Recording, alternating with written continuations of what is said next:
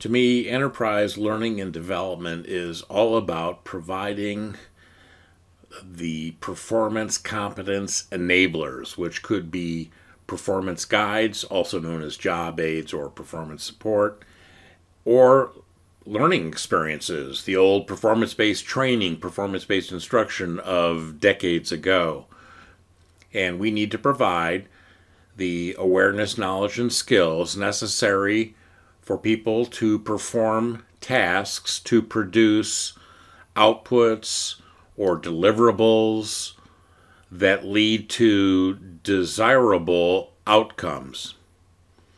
And that is us trying to be most effective with the learning and development products and services that we render to our internal marketplaces. Then we need to think about how to make that most efficient.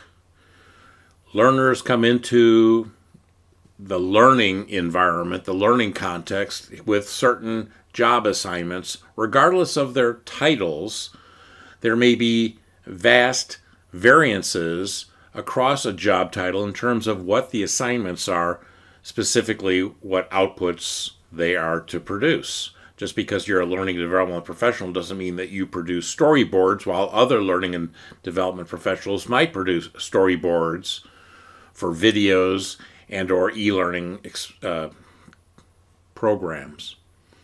But so they have variances in their job assignments, which needs to be taken into consideration when we're trying to personalize their learning.